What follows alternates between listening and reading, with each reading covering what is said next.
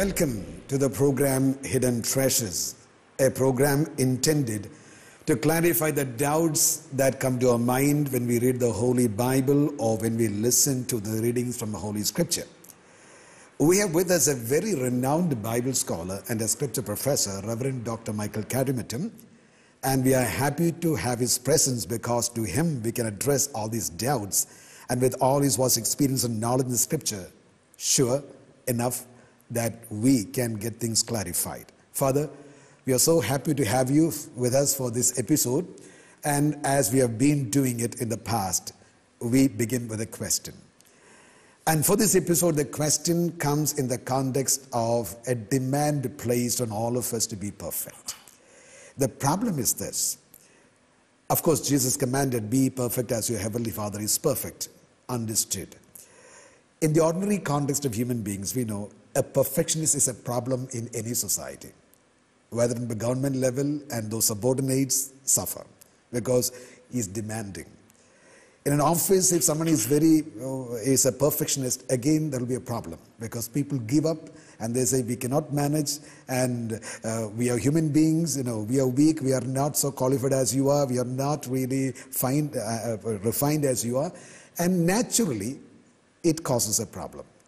And when man is facing that particular difficulty in the ordinary level of his daily life, even the family, maybe the father is so demanding, so perfect, maybe the mother is so perfect, and children say we cannot manage. Seen in this context, Father, this particular word of God, be ye perfect as you are, is a comparison not with a human being. And is it a comparison with a human being? Of course, somehow we can have excuse, but the comparison is very vast if you say a creature and a creator. And creature is expected to be perfect as the creator. How can that be? And therefore, Matthew 5:48, be ye perfect as your heavenly Father is perfect. And the meaning and how do we boil it down to the practical living of daily life? Yeah, very, very interesting and relevant question, I think. Be perfect as your heavenly Father is perfect. We have to keep two things in mind. What does the word perfect mean? Does it mean all powerful as the Father is? All holy, created everything by his own word? All present everywhere, so omnipresent God, omniscient God, the perfection in knowledge, perfection. So what kind of perfection is meant here? That's the first thing. So the word used is teleios. Teleios that is from Greek or from the Greek word, teleios. It's not a tele. Teleios means perfect. Telos is the end. So teleios is something that is suitable to reach the goal for which it is made. A paper is perfect, white paper is perfect when it is pure white, when I can write. Write down. My glasses, they are perfect because we can see. Because I can see, I can read with it. So the object, it suits the purpose. It suits the purpose. So you should be perfect in such a way for which God has made you. So your life, your consequent behavior, everything should be suitable to the goal, to the vocation for which you are made. So that is the one thing, the teleios, perfect. And then goes on to say, as your Father is perfect. So what is the comparison? So then I think we have a normal law of exegesis or Bible interpretation. Interpret or understand the text in its context. The context explains to you the text. Now please take that context in which this verse comes. Matthew 5:48.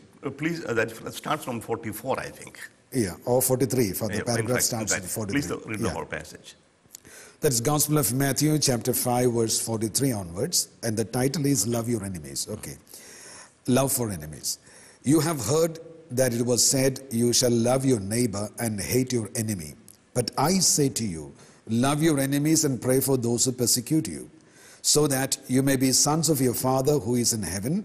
For he makes his sun rise on the evil and on the good, and sends rain on the just and on the unjust. For if you love those who love you, what reward have you? Do not even tax collectors do the same? And if you salute only your brethren, what more are you doing than the others? Do not even the Gentiles do the same? You, therefore, must be perfect as your heavenly Father is perfect. Don't close it. Keep it there. Now, don't close the book. You need it. Okay. So now, last time we were speaking about the love of the enemy. And here, the perfection is somehow presented in the context of love. No any other context. So be perfect as your heavenly Father is perfect. And what is the characteristic the Father is given? What? Please read what he said. What is the nature of the Father there? But I say to you, love your enemies and pray for those who persecute you, so that you may be sons of your Father. Son of fathers who? Who is in heaven, for he makes his sun rise on the just and on the unjust. That is the problem. Don't close the book. So you are a child of God. And usually... And what kind of a God? You have also children. So if you go to the DNA, you can decide whether it is your children or not. That is very possible. The paternity will be proved. Yeah. So if you are a child of the Father, you should have the nature of the Father. Or else you are a spurious son. So if you are children of God, the children of God should show the character of the Father. That's where the perfection comes in. So the more you come closer in nature, your behavior, your thought, your aspiration, the closer you become. So the perfection is in becoming similar to the Father. And only one nature. He is speaking not about creating the sun or shedding the rain, but he doesn't make any distinction. When the sun rises, it rises on the evil as well as on the good. Not for the sun, sun is mine, it's only for the good. No. He gives everything. So he doesn't make a distinction between good and evil. And you should also see the contrast. See how the passage started. You have heard. Yeah, you have heard that it was said, you shall love your neighbor and hate your enemy. See, Jesus is bringing a new law, a new covenant, a new understanding. See, the whole chapters 5 to 7 is presented as the new covenant, the conditions of the new covenant. Jesus is sitting on the mountain. He goes up the mountain, the disciples come, he sits there and he teaches. As Moses went up the mountain to receive the covenant and the commandments. So here comes the new covenant, the new commandments. So Jesus is the new Moses. And then see the comparison. So what is new is going beyond, much beyond the old. Not exactly you should hate the enemy, but then this is what Jesus is bringing new. There is no more enemy. Everybody. It's not only the people of Israel, but also the Babylonians, the Egyptians, the Romans, and everybody belongs to God. So consider all as your neighbor. That's what Jesus asked, who is my neighbor? He came the parable of the Good Samaritan. So all these distinctions of class and race and religion have been abolished. All are God's children. So you should love as God loves them. So there is the perfection comes. And then this is the love. And yesterday we saw what is the love means. It's not liking, it's not having an affection, it's not a natural tendency. Will wish only the good of the other. Love the other person's sake. And the more you do that, the more similar you come. So then you become perfect, teleios. But since there is a possibility of misinterpretation, the same text has been interpreted by Luke. If you go to the Gospel of Luke, chapter 6, 34 to 36, I think. Gospel of Luke, chapter 6, verse 32 onwards. If you love those who love you, what credit is it that you? For even sinners love those who love them. And if you do good to those who do good to you, what credit is that to you? For even sinners do the same. And if you lend to those from whom you hope to receive, what credit is that to you? Even sinners lend to sinners to receive as much as gain. But love your enemies and do good and lend, expecting nothing in return. And your reward will be great, and you will be sons of the Most High, for He is kind to the ungrateful and the selfish. Be merciful, even as your Father is merciful. So you see, don't close it. You see, what is the reward given to this? What is the reward promised? If you do this, what is the reward? Reward, you'll be the children of your Father. Yeah. You'll be So you called will the be sons of... acknowledged. You will be acknowledged as God's child. Well done. You are my child. Your identity is made Yeah, clear. because you have my genes, my compassion. So Luke is using a word, mercy or compassion, not the perfection, teleios. Here, oikthyrmenos is the word I have written there, oikthyrmenos. And that's a Greek word. That comes from the Hebrew. The Hebrew word is rahamim. Rahamim, raham. You know, Allahu Rahman, they call it Rahman, Rahamim, Raham. And that again comes from the root rechem. Rechem means the womb of a mother. So Rahamim is the feeling a mother has towards her unborn child. The child is totally dependent on the mother. The child cannot eat, the child cannot breathe, nothing. So the child's heart beats with the same rhythm of the mother's heart. So that is a relation of God to the humans. That is rahamim, that is compassion. So this is what Jesus is asking, that you have to love. So the mother loves the child, it becomes natural for her. So such a thing should be yours. You be compassionate as your heavenly Father is compassionate. Only in this selfless giving, total giving love, you are expected to imitate. And the reward is only thing. You will be acknowledged as God's children. What else do we need? Nothing more. What greater reward can I get?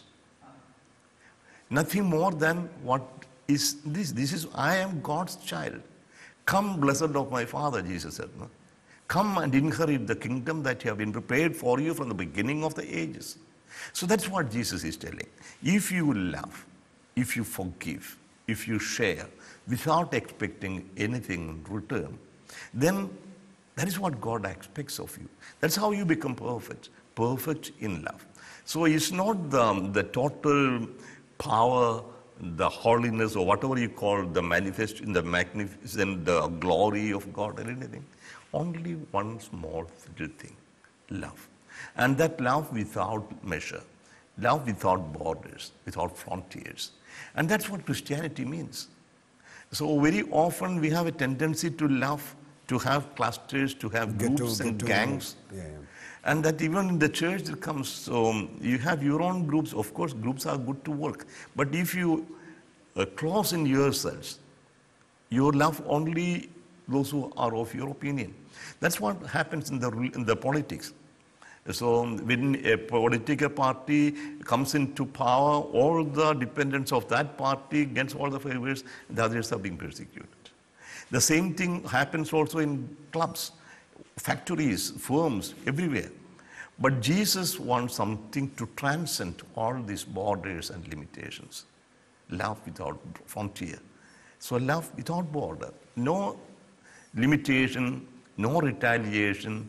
Whatever may happen, I love you. And by that love, you become a child of God. And gradually it is the hope that the other person also realize. And it is very, very common that, and I have also my experience, once you forgive a person who knows that you have offended you somehow, unconditionally forgive, then you see a friendship growing up. You can retaliate, you can fight and defeat, but you destroy a person. You destroy yourself. But forgiving is giving. Giving for the other. You give for yourself, for the other. So that makes you grow. That makes you perfect. It may not make you rich. It may not give you a status in the society. You may not be considered as a great person, but before God, you are great. The richness is what God considers you. Yeah, that's what My child, my children. Yeah, that is what God wants. That is what Jesus said. That is what Jesus did on the cross. Father, forgive them because they don't know what they are doing. You could ask, is it true? Did they not know what they are doing? They knew exactly what they are doing. Both the religious as the political leaders. The religious leaders knew that he was performing miracles and he has proved his claim, but they could not accept it. And before Pilate, Jesus was put on trial several times, and before Herod, he was put on trial. Also, there were 5 trials. First before Annas, then before Sanhedrin, the early morning in the Sanhedrin, and then before Pilate, and then or 6 times in fact. In both political and religious courts, and then in the political courts, it was found he was innocent. I find no guilt in him. I let him go free. If you let him go free, you are the enemy of Caesar, he said, because anyone who makes himself king is an enemy of Caesar. So Pilate knew what he was doing. He knew that he was handing over an innocent person to a death, that is a penalty for a crime, which is not true. So Jesus knew that they knew what they are doing.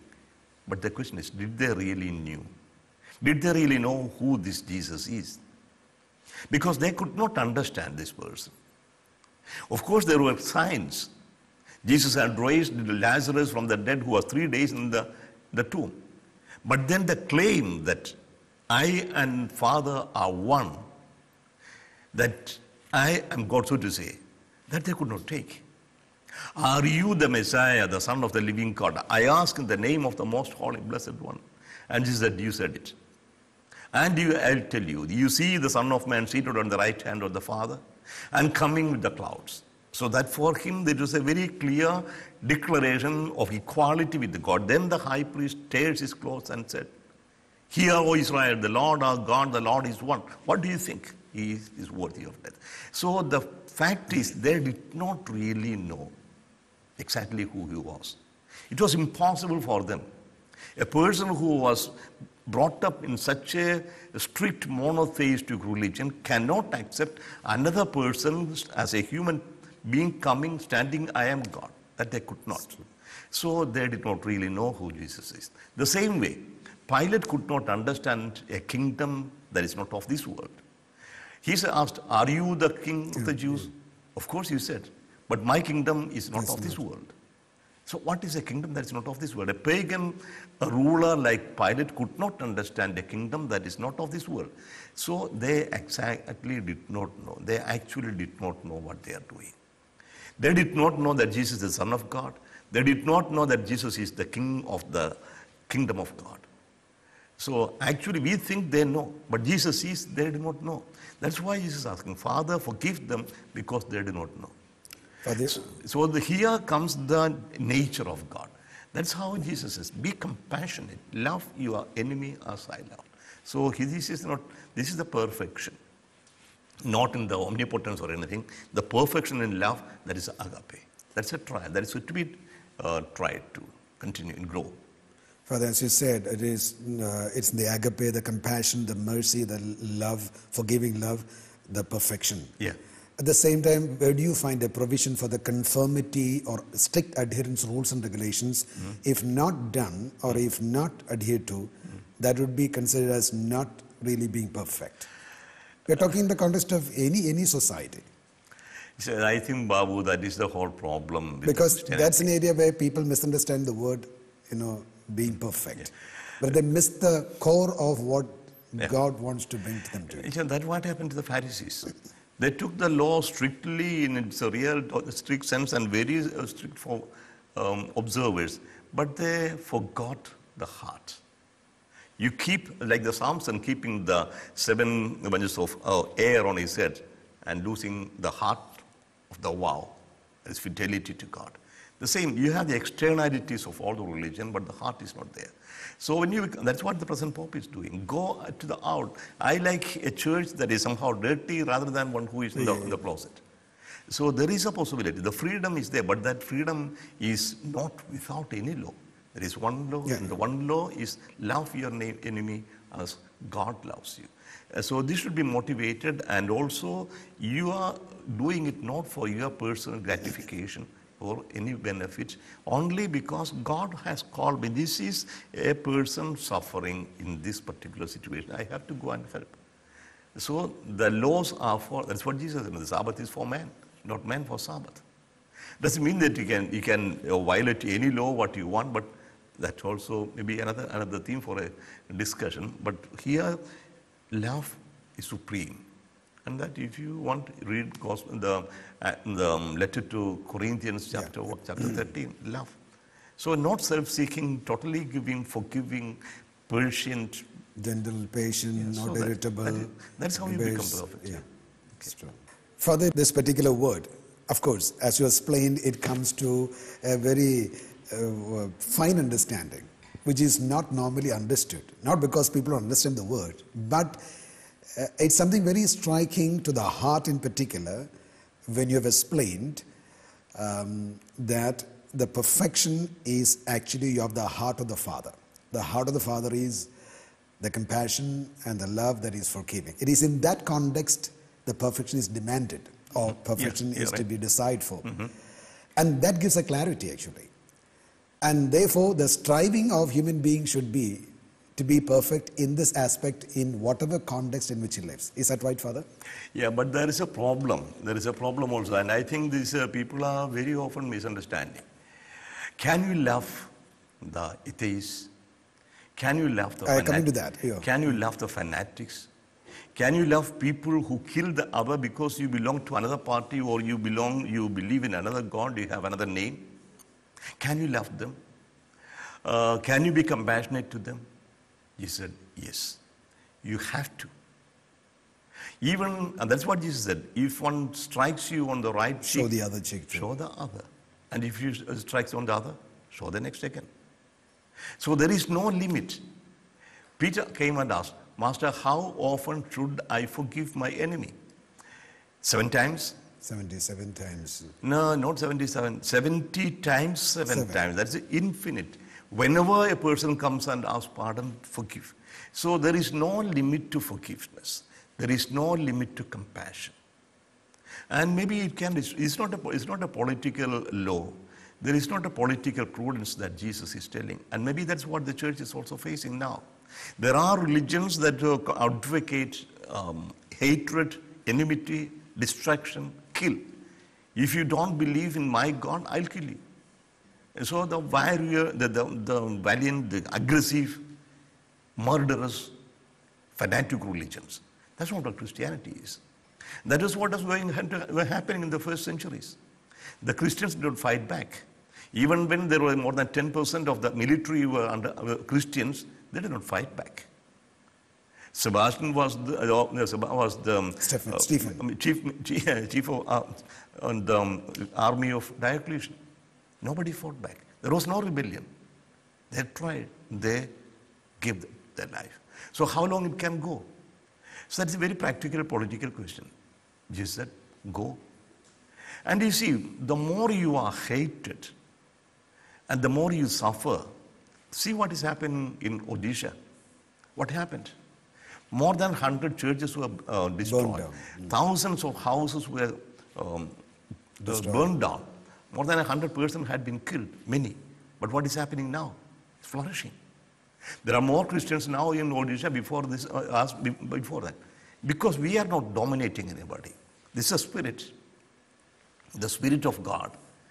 And so only if the seed falls to the ground and dies, it will bring forth. So the power of Christianity is not in the power of money, not in the power of weapons. It's the power of love. And the love never hates nobody.